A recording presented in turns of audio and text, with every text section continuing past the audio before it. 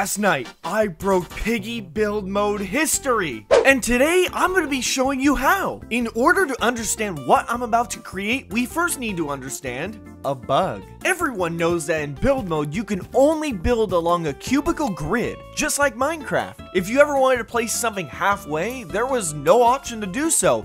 Until now. If you place down a half slab and then try to place something onto the slab, it will now be on an alternate cubical plane that's half a block off of the grid permanently. This can allow you to create things such as working ladders using vents, tree logs that are buried into the ground, and more. Now that we understand half block placements, there's another thing we need to understand, and that's the rope swing. When the rope is placed on this event, any player that makes contact with the rope tile will automatically be swung and brought over to the next tile. It's possible that in build mode, using the new move tool, you can create a really fun chain reaction rope swing by merging the starting and ending tiles together between swings. You're probably wondering where I'm going with all this, and now's the time when I can tell you.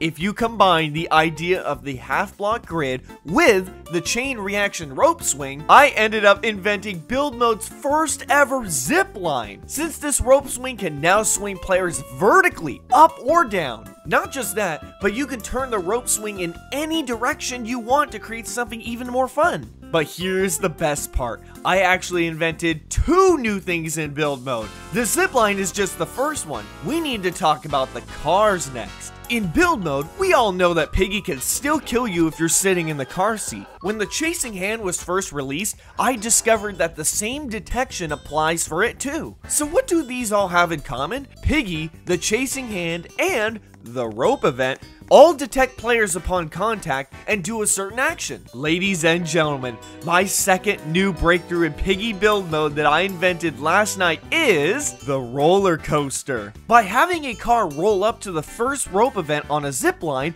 the car will also be carried along the rope swinging path along with you in it. You can use this to bring the roller coaster up high slopes and then drop it down a ramp and onto slippery blocks to watch the car go. If you want more quality build mode content, subscribe.